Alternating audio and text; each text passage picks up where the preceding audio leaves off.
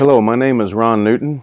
I live here in London, Arkansas, and to tell you a little bit about myself, I'm a full-time bladesmith. I've been very blessed. In the year 1998, I received my Journeyman Smith title. In the year 2000, I received my Master Smith title, and in 2012, I received my Grandmaster Smith title.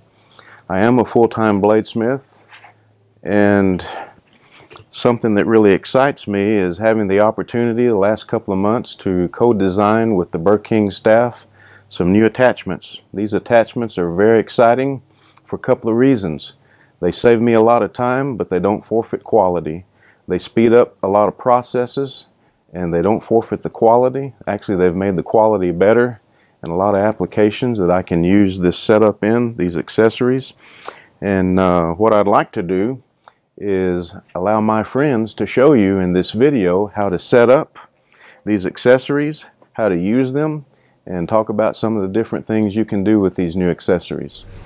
Hi, I'm Paul Holly. I'm with Burr King Manufacturing, and today we're going to show doing a retrofit on a 960-272 to adapt over for a surface grinder. When you receive your surface grinder, you're going to unpackage it out of the box. Going to look like this here, and there's going to be a bag to it which has a few different items: your hand wheel, handle, hardware. So we're going to go through and start attaching these items and getting it prepped up to go on the machine.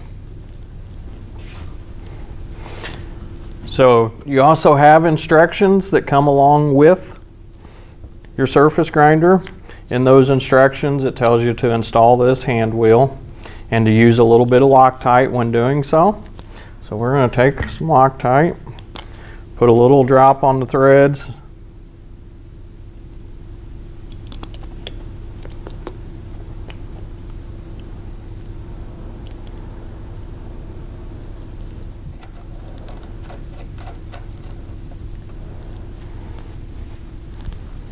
tighten that up.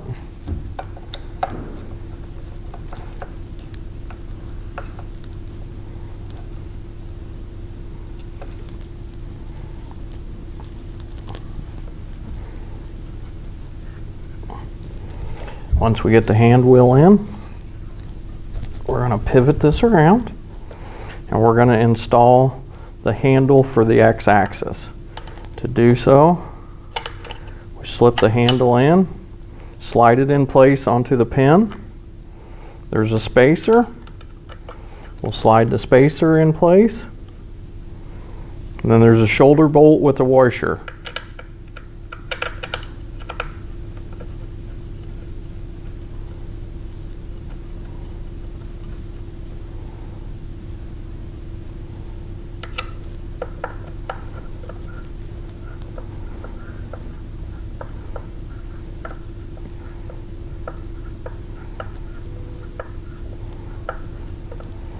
Snug that up. Should still be able to freely pivot your X-axis.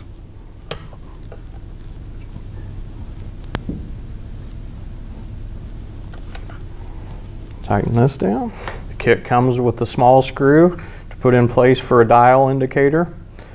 The surface grinder kit does not come with a dial indicator, so you can get one of your choice to put in place here. This kit will come with a new contact wheel. This is a serrated contact wheel for heavier grinding to keep the heat out. At this point in time, we're going to be ready to take our machine off of the pedestal and put on the surface grinder attachment. Okay, this is a spot where if you had an extra set of hands, it'd be very helpful, so you don't drop the machine. We're going to take the bolts out that hold the machine to the pedestal.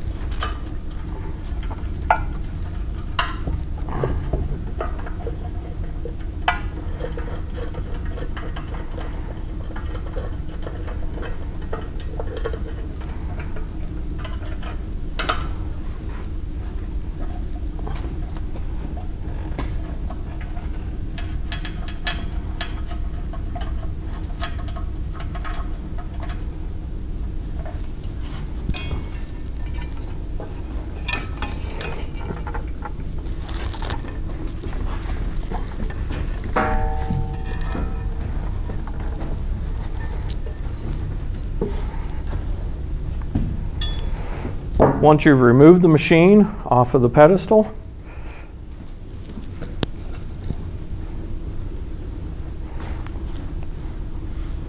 we'll bring over our surface grinder attachment. Set the surface grinder attachment onto the pedestal and check to see if you have any rock when trying to push on this. If you have an older machine, there's a possibility that you may have some movement up on this top side, and if you do, we highly recommend to shim that up so that you remove all rock and play out of this. This one is real good. We don't have any rock, so we're good to start attaching.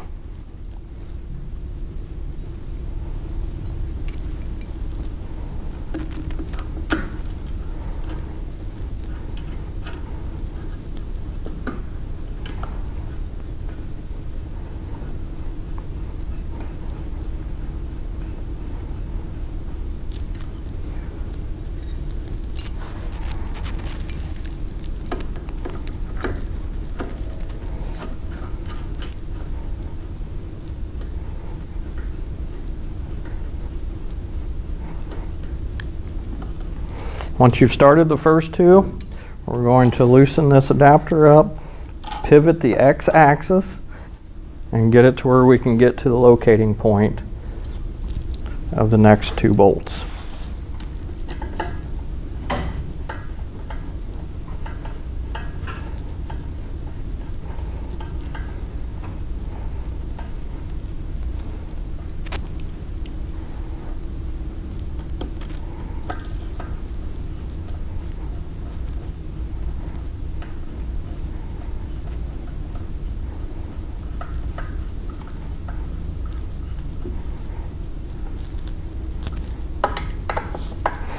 Go ahead and tighten up these two. Pivot back. Tighten these two. You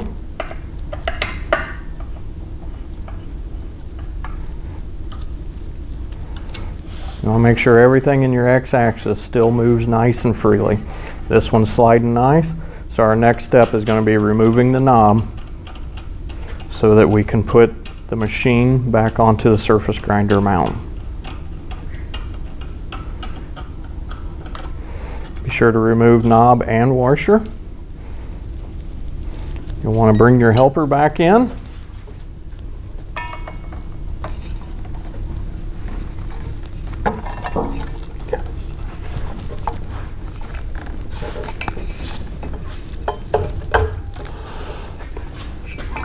Place the machine over the stud.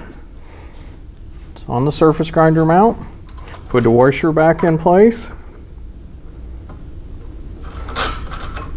And thread the knob down. Don't tighten it at this point because we need to line everything up to bolt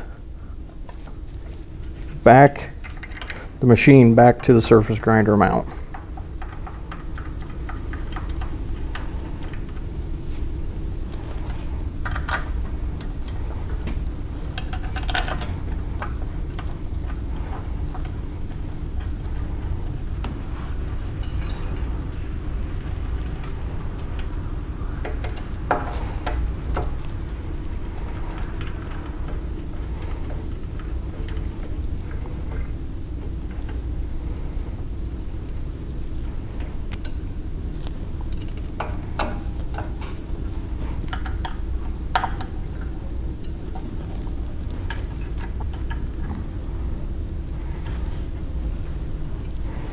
Once you've attached the machine to the surface grinder mount, we can take the contact wheel off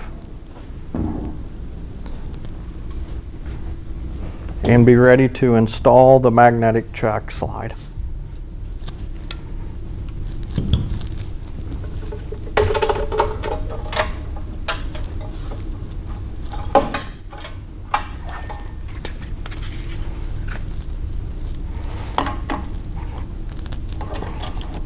We're going to remove the original 902 solid contact wheel.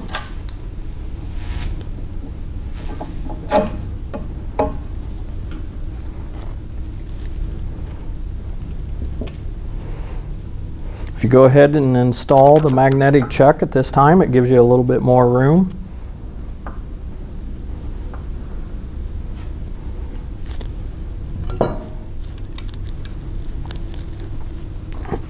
There are some notches that's machined into the bottom rail of the magnetic chuck.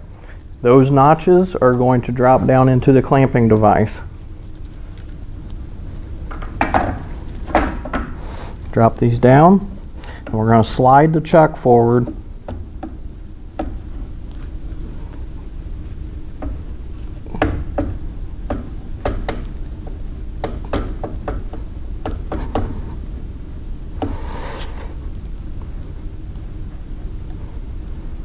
You want to slide the chuck forward to the point that the locating pin has a stopping rest right up here.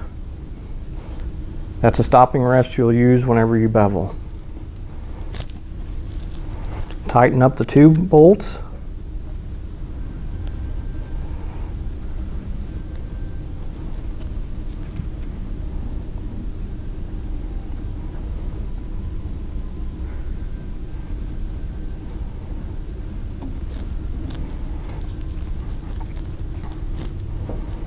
And before we put a contact wheel back on, we want to make sure that this surface is square with the edge of the bearing where the wheel runs off of.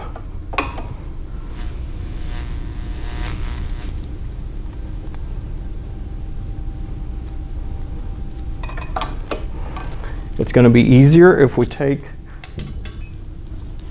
the wheel guard off. Slide this out of our way.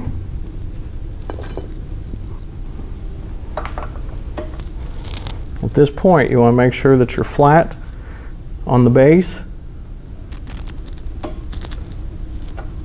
and line up with the edge of the flange for the contact wheel.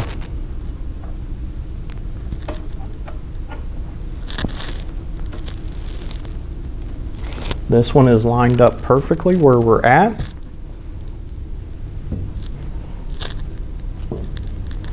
So we want to put our stopper in place and tighten this down so that the machine's going to repeat itself if you do vertical horizontal grinding.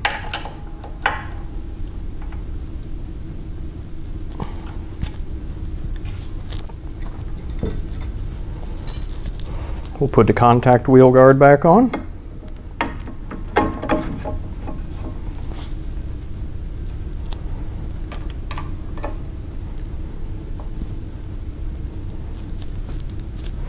The new serrated contact wheel. We're going to have to lower our chuck down.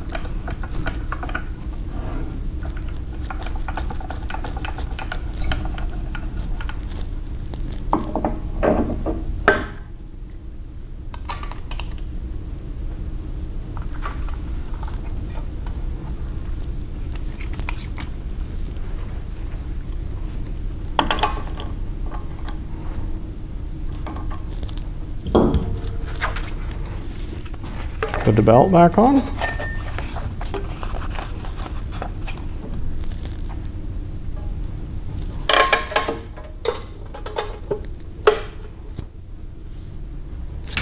Want to reline our contact wheel guard and platen with the belt.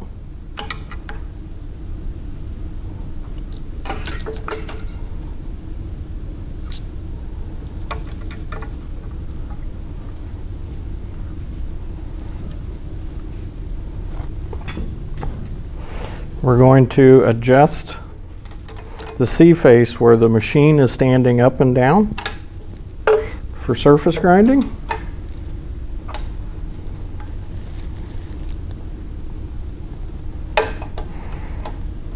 Be sure to lock both bolts back in place when tightening up the C-face. And you're ready to surface grind off the top of your magnetic chuck and wrap up your surface grinder attachment. If you have any questions doing this, feel free to call Burr King Manufacturing at 1-800-621-2748. Thank you.